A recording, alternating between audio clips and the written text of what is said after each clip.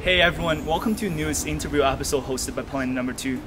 As you can see from my outfit, we are currently in the Southwest Biodiversity Institute, and in this episode we are fortunately enough to invite Dr. Tan Kin, which is one of the most famous bees behavior and bio researcher. In this episode, we're going to have a short interview and interaction with him to learn more about how climate crisis have been affecting on the bees behavior. So today we're going to talk about how the environmental crisis have affected the bees' behavior and what is your interest upon this topic. So we're going to start off with the first question. So Dr. Tan, as a well-accomplished researcher, teacher, and environmentalist, what is your initial aspiration to enter this field of studying bees' behavior? I just engaged with a honeybee for 40 years. I love honeybees in long-term history. Right. Honeybee provide us honey, pollen, raw jelly, and properties and not products. The most interesting thing is honeybees pollination. Yeah. So in this case, if you want to help the honeybees to pollinate our crops, we should know more about the honeybees biology. I'm very interested in honeybees behavior and honeybees behavior ecology. Yeah. That's absolutely fascinating because I have my personal interest in environmental science. It is because of the small things that environmental act upon us. So thank you very much for that answer.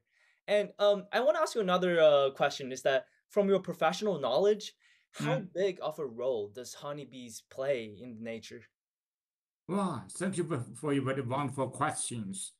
You know the honeybees is the main pollinator in the crops Oh. and in the plants around the world, especially for the modern agriculture. Mm-hmm. We need the honeybees pollination. Otherwise, the crop production will be decreased. So it's very unfortunate.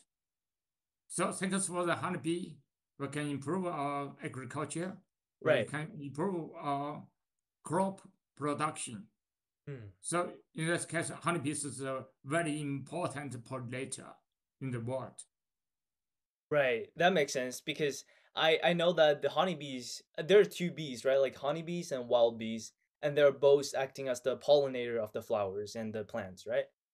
Oh, yes, correct. Oh. Honeybees, you see, with the beekeeping development, a lot of honeybees are kept by, we call it beekeeper.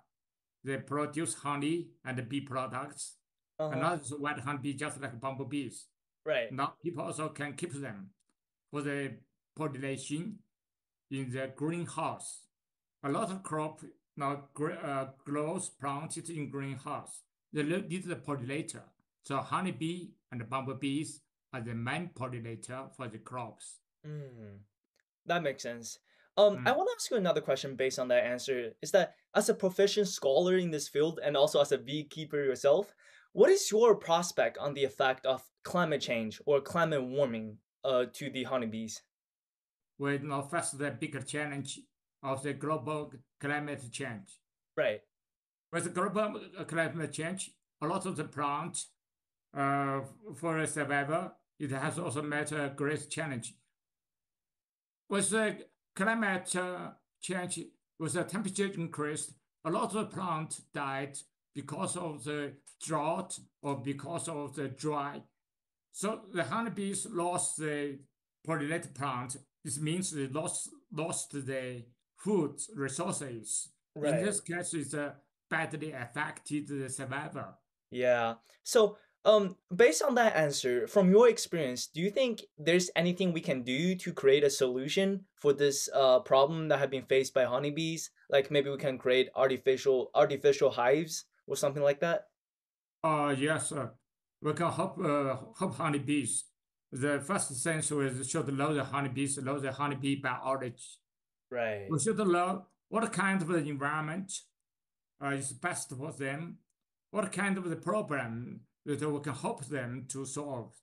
Just when the temperature is too high, too hot, we should help the honeybees to keep them in a cool condition or the cooler environment. Right. So we should protect them because they are very, very fragile in the nature. They can't protect them if it's a very bad or very terrible environment. So in this case, the human beings should help them, just help them to cool the temperature. Yeah. Let them survive better. So, one last question I want to ask you today, Dr. Tan, is about because our organization, Planet Number Two, is aiming to spread the awareness of the devastating effects of climate change, and this effects are affecting every species, including the one that you are researching upon, honeybees and others.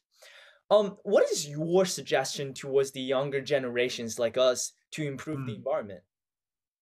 Okay, that's a very good question. For the young generation, we should learn how to deal with the natural environment. For one example, we should reduce the use of the plastics things or other one-time consumer things. Right. Because it's very bad to the environment. You see, now, since the economic development, we use a lot of plastic things or like similar things, we badly polluted the environment. It's also badly polluted the environment of the honeybees. For the young generation, we should love the environment.